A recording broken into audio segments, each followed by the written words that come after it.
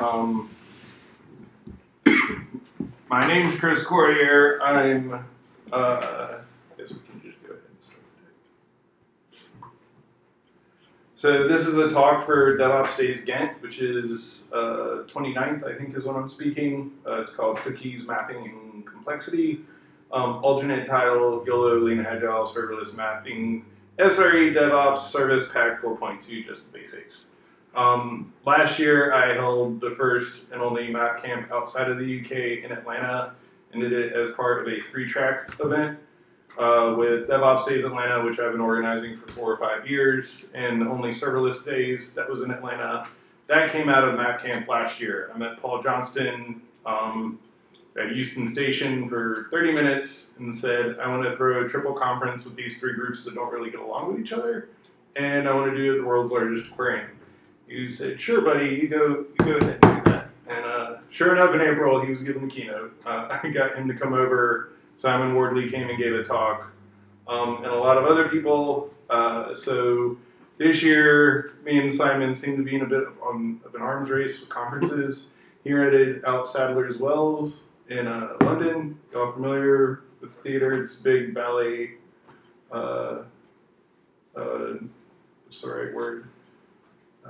Program. It's really a bit over the top, but the grand tour started at Lean Agile Scotland, went through Map Camp London, and then Lean Agile Brighton, and now I've got about a week of downtime between Ghent. My spouse is meeting up with me tomorrow, but this is an excellent opportunity to try this talk and get some feedback on it, so thank you for joining us and giving me that chance. More about me, I'm a Sociotechnological mathematician at large. My background's in game theory and enumerative combinatorics. I also do a lot of yoga and meditation for chronic pain stuff, so I have an affinity for Dr. Strange. The whole sufficiently sophisticated technology seems like magic sometimes, and sometimes the mapping and the complexity science, you end up with an advantage in situational awareness, which lets you execute a little quicker, and it looks sneaky, but maybe it is, I don't know, maybe. And also I work for Big Orange Company. It's a global consultancy, but they have asked to remain anonymous. They said they're more interested with me inside the building than anybody knowing what I'm up to professionally right now, so. Socio-technical mathematician at large. Like I escaped from the zoos here. So today's agenda, I'm going to talk about my spouse and our family and this cookie experiment we ran years ago, starting at PuppetConf. That will pull us into cookies and complexity. Who's heard of the Cynefin sense-making framework, or Dave Snowden? What's the name? Cynefin rhymes with Kevin. No. Okay, then I'm going to talk about value stream maps and Wardley maps. Who's heard of Wardley maps? Got a few. Who's got experience with value stream mapping? I've read the DevOps handbook, that goes on about it. Yeah, I worked for John Willis for a while. He lives in Atlanta, so I'm actually really good friends with him and most of the people in that book. Oh, nice. So we'll cover those. I blend these together a little differently than Simon does. My work is more into complexity science. And cookies are a good base case example to follow along with, to explain this stuff. I'm going to run through a rugged baseline of the Grand Tour, which is a complex model I developed, which has been helping me figure out how to do things like throw international conferences at aquariums and stay out of the country for a month.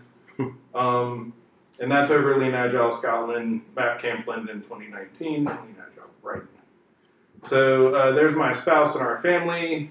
The one in the middle is not mine. That is the one in the front's best friend. The one in the back is Catherine. The one in front is Emily. They're my twin daughters. They're 14 now. There's more to complexity science than Cynefin. So this is the Cynefin sense-making ontological framework. This is a decision-making framework by Dave Snowden. The things to note here is on the left we have, well, let's start down here. Obvious standard practices, we sense, categorize, and respond. Typically, checklists work in this level of complexity. So ontologically, we zoom up into a more complicated state. where there are accepted practices, but maybe not standardized, you're going to need to reach out to experts. Here we sense, analyze, and respond, and we typically see maps. There's a big phase shift over this top part into unordered correlative systems.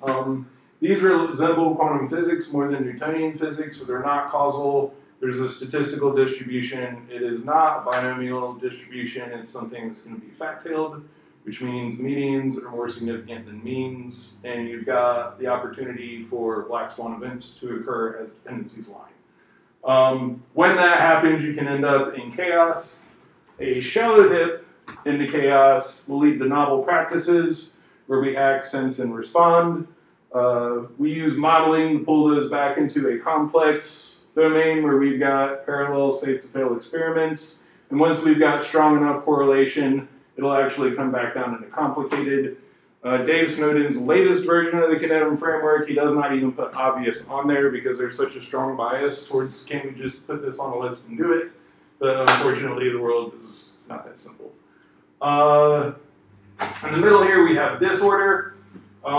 As you move from complex, where we're centered in socio-technical practice, if there's people, if there's agency in a system, it's going to be correlative. It can be completely causal because people make emotional decisions.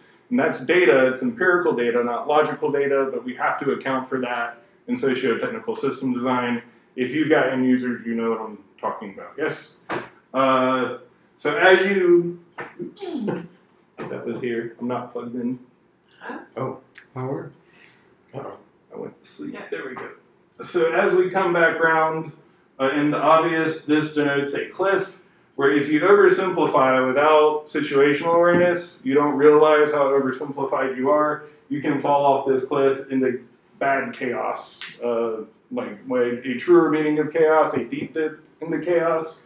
And you really have to swim back to the shore to disorder and try to reorient yourself from there. Dave does like week-long seminars on Kinetum. Complexity science is an inch wide, mile deep. This is not the only framework that's out there. The Santa Fe Institute has some good stuff. So does Nexi out of Cambridge, Boston, MIT area. So if you've never seen this before, I know that's a lot. But I am centered in complexity science. And the key takeaway here, this lists, maps, and models is different. That's my tweak. And we're going to be zooming into maps today in that complicated space. So per DevOps handbook, you're looking at lean practices, really, is what come into play. So here, we'll run through these complexity domains with cookies. Who's eaten a cookie before?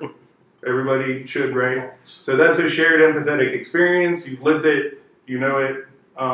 We can relate to it. From obvious, who's bought cookies from a store or baked them themselves? Everybody's bought them. Who's baked cookies before? Everybody? Good, I would hope. We jump into a complicated domain is where you bake cookies and brought them somewhere else to share, like to work or a party. Who's done that? A few, less. It's a little bit more complicated. You got to plan it out. You're baking bigger batches and you have to ship them, which changes the level of complexity significantly. And then complex to chaotic, shipped hundreds of cookies to strangers in different countries. I'm the only idiot who's done that, I'm pretty sure. Right? So I was putting together a configuration management survey for PuppetConf years ago. And the kids wanted to set up a lemonade stand, and I really didn't have time to supervise them to do that. If you set up a lemonade stand before, you're out in the heat, you don't really make much money. The kids learn I should have stayed inside and played video games instead. So I said, how about you come up with your own cookie company, and I'll put some questions on the survey, and if people answer the cookie questions and leave their address, I'll hire your cookie company to send them some cookies. And they went and made up a logo, and we put the question. My oversimplification was assuming few people would fill out the survey, then Patrick Dubois, who founded DevOps, retweeted the survey, and next thing I found out there's like a lot of people all over the world who want cookies from us. So that from this order, I got into the complicated space and went and looked at value stream mapping. Y'all said you have not seen this before, so at the top you've got information flow between a customer, some form of production control, and a supplier. These are going to break out into process steps where we're going to see material flow, and then there's lead time. So you've got active work, and this is how long it's waiting in between process steps. So that's production lead time versus processing time. How much the factory equipment's actually running versus how long we need out for the whole process flow. What else can I say about this? These three tiers I want to see on a value stream map. And if these silos are tightly coupled, lean practices are going to be more applicable. The looser they're coupled, the more it's going to drift towards complex. Okay?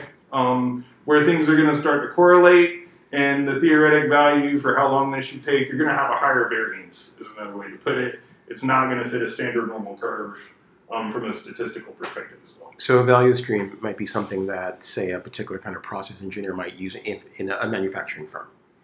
True. It works for baking cookies. Or for baking cookies. This helps visualize it. If you've made cookies before, this should make sense that we had survey responders. We got the surveys into cookieops.com, which is the website I set up. Mm-hmm. I sent cookie orders to my kids' company, which is Gemini Snacks. They had their batter station, which the artifact was batches of dough. They had to load the trays at the tray loading station, and they had trays of cookie dough. Once they baked them, they got trays of cookies. They had to cool, and then there was a quality inspection to make sure they were done. Are they crispy? Are they chewy? Did you burn them? And if they sorted into an acceptable batch, they had to cool a little bit longer before we could package them, which you can see on the timing diagram down here.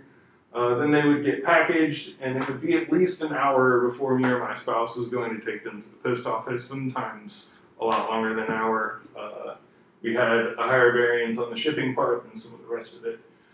So anytime you've got end-to-end horizontal flow through an organization, you want to have a value stream map to do that. Really, there's going to be one global value stream map that represents an org regardless of its size, but different divisions might have a more particular one that's still well aligned with the global strategy. Yes? So unless you're in an experimental place, if you're following lean manufacturing practices and you're trying to apply those and you can't get a clean value stream map, you have a bad strategy. It will not fit. If you can't get this map, you shouldn't be using lean. Here is a Wordly map. On the left, we've got Genesis, which is cookie innovation. That is very much towards complexity. Snowden on the Grand Tour was talking about pre-Genesis, which would be on the other side of that the vertical division on the Connevin diagram. Baking custom cookies puts us into custom built. Buying cookies, cookie dough, or break and bake would be a product function. And then commodity, we have Uber for cookies, effectively. So commodity is when we've hit utility evolution. This is all based off of S-curves and diffusion in a marketplace. So on a Wordly map, you've got, this is showing vertical dependency. It's a dependency chain. So you've got horizontal flow from your value stream map. And then for each silo within your value stream map, you should have a Wordly map showing the dependencies that need to be met for that silo or that workstation to be functional. So one Wordly map per workstation. This one, Catherine drew for baking cookies. That's her part of the job. Up here, you can see batter is the title of it. She's got cookies and custom built because she's baking cookies. I like the regional dot she drew to show wet ingredients and dry ingredients. She put chocolate chips and vanilla and butter at a higher level of visibility than the salt that activates the baking soda. So that has to do with the visibility axis. All of these are in the product space. We just bought all this. We didn't make our own chocolate chips.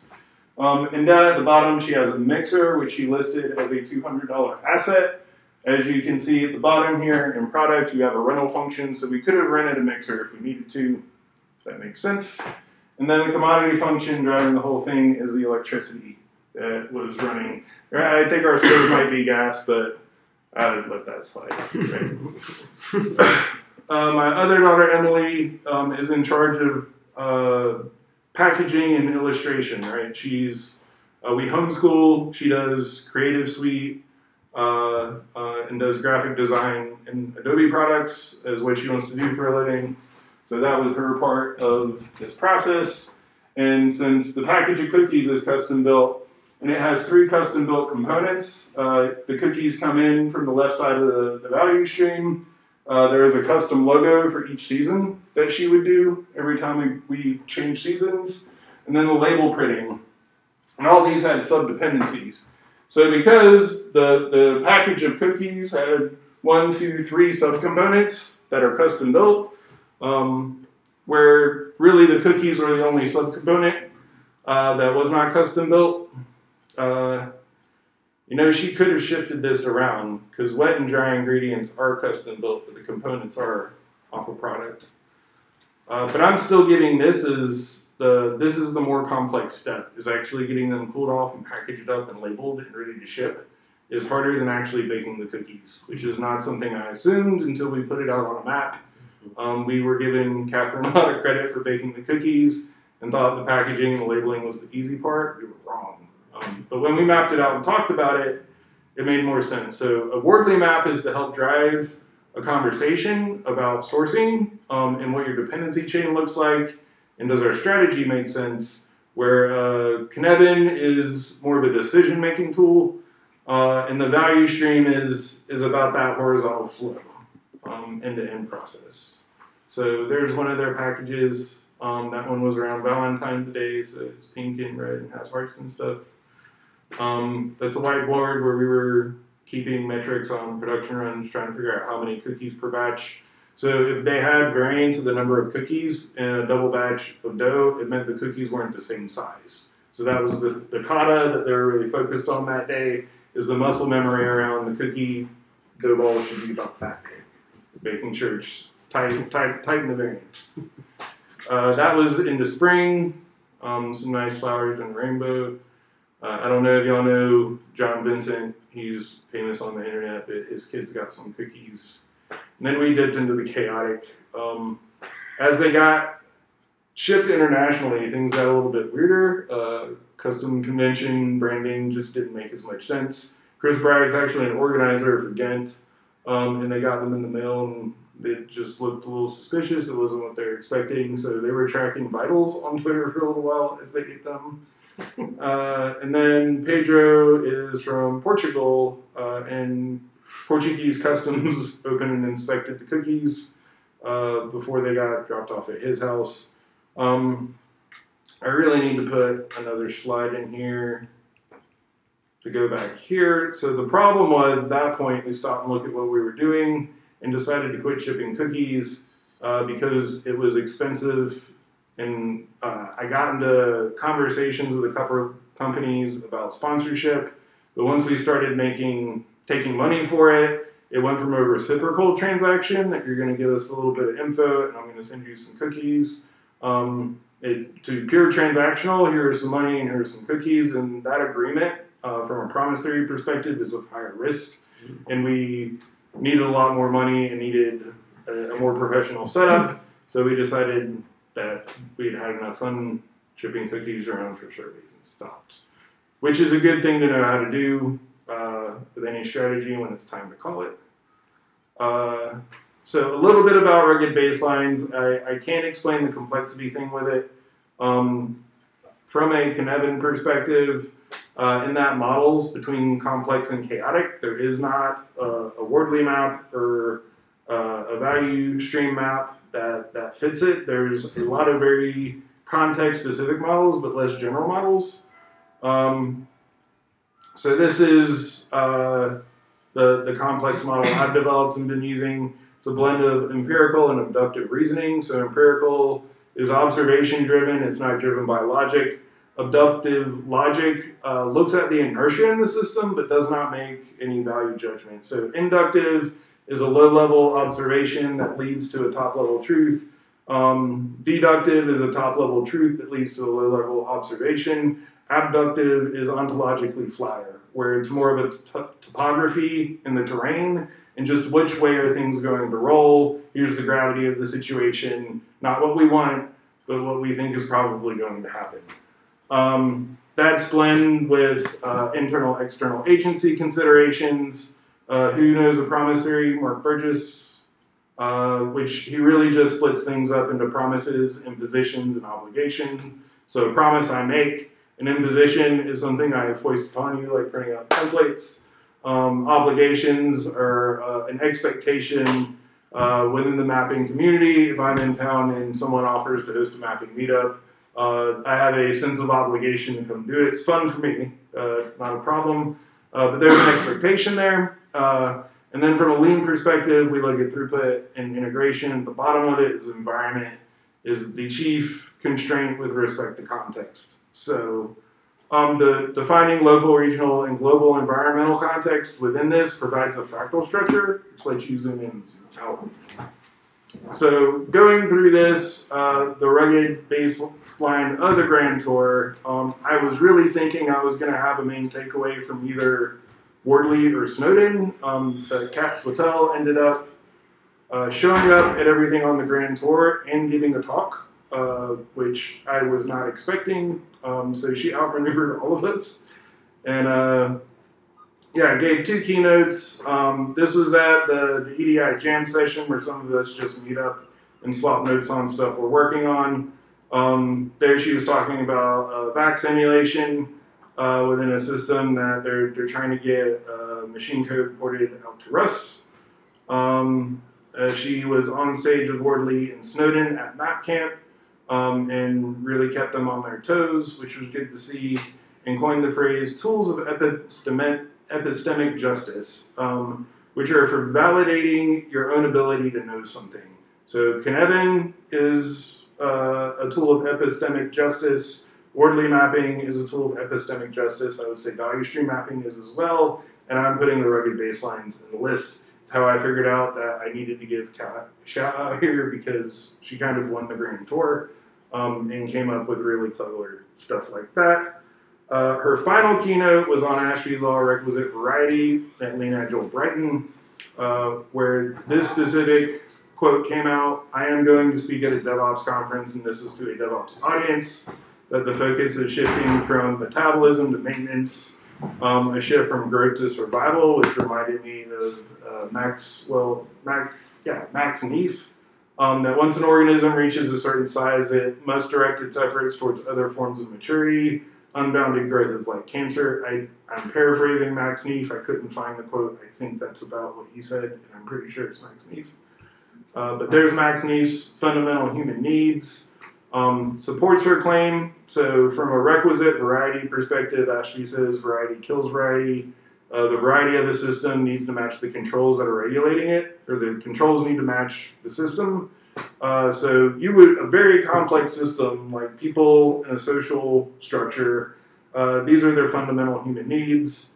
So there are settings where we want to take actions with things, and there's a qualitative experience to that. I'm not going to read through the whole list. There's also Helen Grove's social practice theory, which we worked a lot with on the Grand Tour. That they're doing skills mapping stuff, Chris McDermott, Mark Bergauer, that's how you say it. And this is one for riding a bike to work. You've got skills and know-how, just how a bike works, materials, you need routes and appropriate clothing, changing facilities maybe, and then a meaning. Is this social? Is it competitive? Is this to save the environment or to save gas money? But for a social practice, you need these 3 elements to get people to actually do something. And from a complex domain, it's not about writing a manual and your users are doing it wrong. It's if we just meet all the dependencies from the social practice perspective and make that the easy thing to do where the inertia in the system is drifting, people are just going to do it anyway. You don't have to tell them. It becomes intuitive. Yes? And with that, that's all I've got. Closing note from Kat and a little bit on some mapping and complexity science. Questions? Yes. So when you said that the most difficult part is the shipment, like, can you show the map again? Like, why do you think that? Is because the amount of countries or the info you're getting was different every time, or why, like, not a defined process for that, or why? Like looking at this map, how does that tell you compared to the other one that this is? Yeah. So the number of subcomponents that are in custom built is really what it is. The easiest thing for me to do would be to send you a gift card to go pick up free cookies at a store down the street, because I really don't have, I can do that with email. But when we move, that would be effectively a commodity function, right? If you just filled out the survey and got a code in your email, it's almost like an Uber for cookie delivery. When we get into a product space, usually when you shift left towards Genesis, things get more expensive, but you've got more market differentiation, and you've got a tighter constraint on quality control. So the cookies we shipped were delicious. They were amazing homemade cookies. Part of the problem we ran into from a shipping perspective and a distribution, a supply chain, which is you could do a supply chain map too.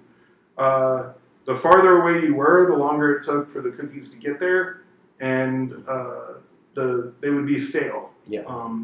Versus fresh out of the oven. And the reason custom-built cookies are so good, and that people still make them today, is because product cookies have to sit on a shelf for a long time. They have to be distributed frequently, and that's a good question. These are custom-built cookies. What ingredient switches that makes a big difference with store cookies that are sitting on a shelf? Does anybody know? The eggs? There's usually like powdered egg in it. That's not the one that really kills it though. The thing that makes cookies delicious, Refined sugar? Butter. It's the butter. Yeah, butter's more. They swap out the butter for palm oil because it's shelf stable and has a very long shelf life, but the cookies always sort of taste terrible. Is the trade. It's a consistent terrible. It being on the right side of this, it's very tight variant, tight control on the variants. All the cookies are the same, they're equally terrible. It's very commodity cookie. So that's bordering the commodity function. So, and that's part of the reason I'm writing a book about this, and part of the reason I like the cookies as an example. It's an empathetic experience, but the level of complexity you can surface in the cookie industry, and my kids get it. It's a pretty safe example. So you mentioned that you were thinking, okay, can we do like the peer-to-peer transactions, and that you decided, okay, this is where we introduce too much risk, and we go into this contract that we have with a person that has expectations of because they paid for it. Did you use the map to make that decision? I used a rugged baseline. I wanted to give a summary of this tour I've been on, because a lot of people in the DevOps community know what I've been up to, and it felt a little insincere to say, I've been out of the country at conferences a month, but talk to me about that later. I needed to give them a takeaway, and I thought it was going to come from Wardley or Snowden. So in this same structure, we've got throughput and integration. That is where... Right here, Yeah. sorry. Oh, yeah. And I've got it misspelled, so that's a good catch. But that throughput integration, part of that is how much am I spending, what's my operational expense, what's my capital expenditure, and I realized it was 100% operational expense. There's the survey data ostensibly was worth money, but the number of cookies we were having to ship per survey and the cost of customer acquisition is what they usually call it, was so high. It hit a point where I was going to have to charge somebody so much for advertising at the end of the day that this isn't fun, and it's not making much money, so let's not do this anymore. And one that's in the book that I did not include in this talk, my wife has a homeschool theater company. She didn't really want the theater company, but there was a market demand for it. Her degree is in choral pedagogy, so she's a conductor. and she really wanted a choir. And when we got into mapping out a strategy, she realized what makes a homeschool theater company that's singing musicals better is if they're in a choir a couple times a week and learn how to sing and practice that separately. And she come to the understanding she could charge extra for the choir, but it wasn't going to need any more investment. And it made it fun for her, so there's less pressure on it to make money. From a max need perspective, which this quote aligns to, the system is not focused on end-to-end growth, year-over-year growth. That is not the strategy of the homeschool theater company. It's maturing in other ways. So they change studios and the costuming gets better, but it's designed to be sustainable. And we picked fun over profit with the homeschool theater, so it's it just needs to be able to pay its bills. It makes a little bit of money, but not much. But it's intentional. We reinvest it in and try to throw more parties for the kids and do it up a little bit more because that's what the motivation is. But if you don't have that understanding, you can run through a lot of guilt thinking I should be making more money when you don't even realize that's not why you're good. I mean, I think that's like really important point because you said intentional. So like how often do we do things and we don't know what our actual intention is? Right. And then we're unhappy. And then, or an organization is confused about what it's actually trying to accomplish because it's not intentional. Yes. And there is more to this.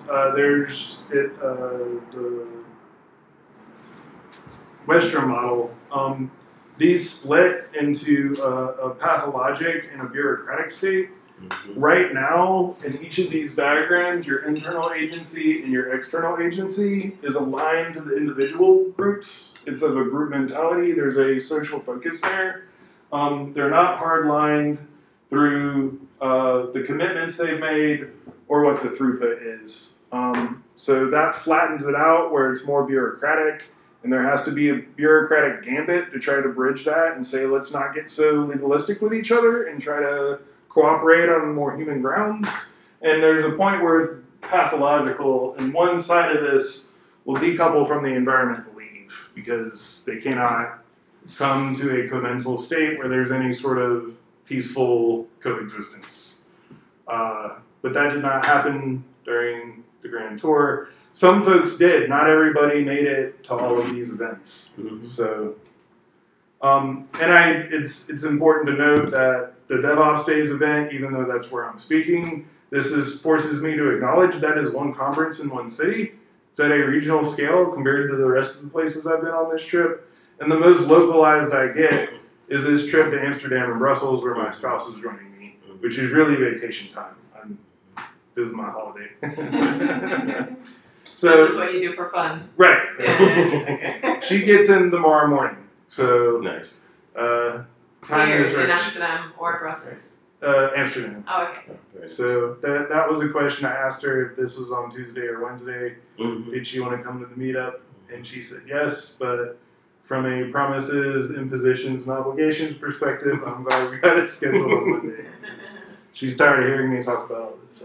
Would you mind tying this in somewhat to your work in DevOps as well? Because I think that one of the things that challenges that I think probably all of us face is, so we're engaging with people and there's things that we like to help and encourage them to think about. And I think one of the things that attracted me to wordly mapping was I realized that, oh wait, I've been in situations in which I could help people understand what they're trying to achieve via mapping. So how has this helped you in that area, the work that you've been doing? The conference at the aquarium, there was an internal agency within DevOps Days and within Map Camp because I'm an organizer for both. So that model had, you could dive into the red and it split into more components, much like the people I've got on the left here. The external agency, the place I really didn't have any feel in, was Serverless Days. And talking to Ben Mosier at Map Camp, he was a co-organizer. We went through a rugged baseline on can we for our conference at the aquarium because the money looked like it was going to line up and we could, but should we do this? Is it a good idea? Given the risk profile, we knew Ant Stanley and Paul Johnston were in the UK. They're the global organizers who started serverless days. And one or both of them were going to be at MapCamp.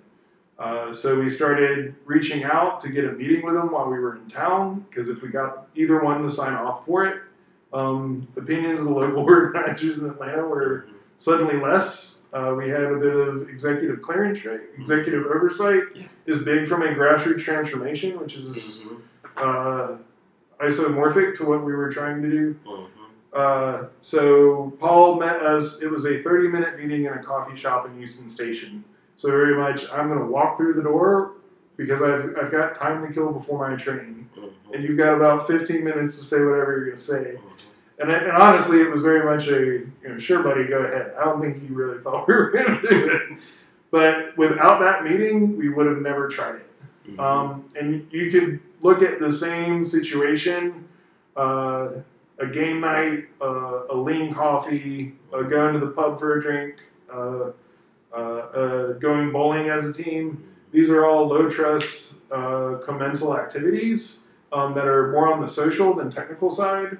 And they can help build a sense of identity within a team, which is really important when we look at something like that, or even social practice theory.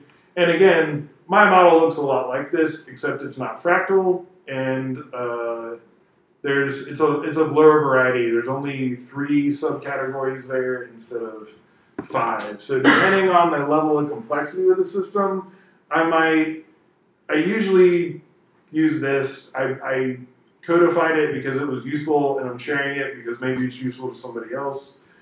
Social practice theory is another one I'll use. Rarely do I try to map out all max need because it's just noisy. It's just a lot. And that's why I like a rugged baseline, is I can stack up one of these in 20 minutes and have a good idea of what maps I need to draw and what actions we need to take, and if we should even try to do it in the first place. This is even a good idea. Is there a book or a resource where these ideas are all put together, or are you bringing out? I'm in the process of writing. You're writing. Oh, that will. It's 8.5 by 11 full color maps. I map out the aquarium, inclusive collaboration. Some of the folks from Lean Agile Scotland. I don't think I have any pics of Sal in here. But they had a campaign to raise awareness around neurodiversity in tech, and we used this to map that out, form a strategy. It did not work, and I talk about where we made a mistake. And really what it was in that external agency at a global level, we were looking at diplomats and heads of state to try to raise awareness, celebrities, influencers on Instagram, which makes sense if you're a techie.